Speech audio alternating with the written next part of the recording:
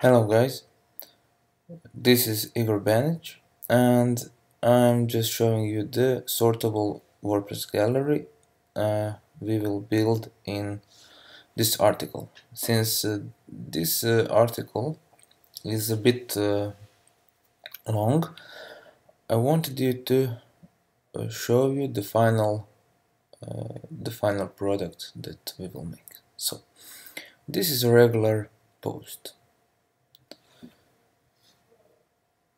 If we go in the admin area, we will have a sortable gallery metabox on the post, and we can add several images. You can click and use the command on control to select multiple images. So I'm holding the command, or if you're a Windows user, the control, to select multiple images.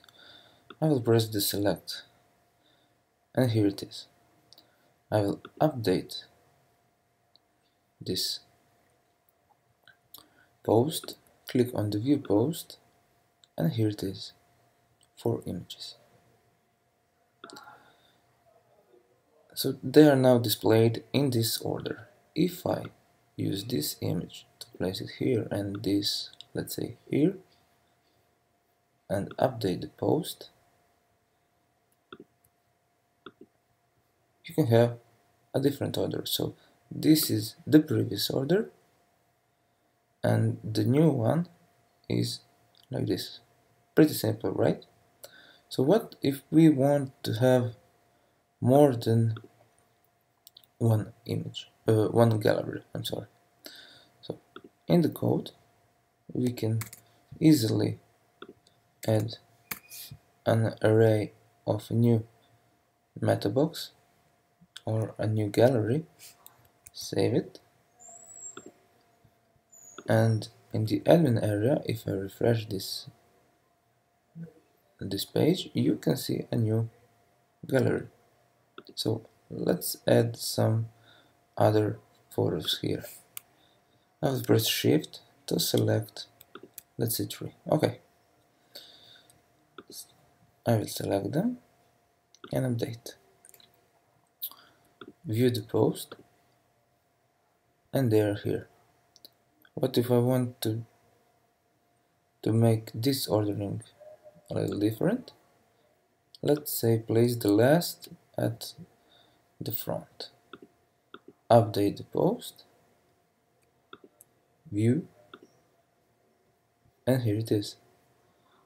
What if we want to remove some images like this and update, view, and there we have it. All those removed images are gone. And the last thing I want to show you is what if we want to show this gallery only on a page, not a post. Then we can have this, add a filter to a specific gallery ID, and we will return an array of only a page. This is the array we pass, and here the array contains only the post. We can extend this array and return it, or we can just return a new array with the page in it. Since we only want it to be displayed on the page, we can do just this. So now if I refresh this, there is nothing. If we go on the page, let's say a new page,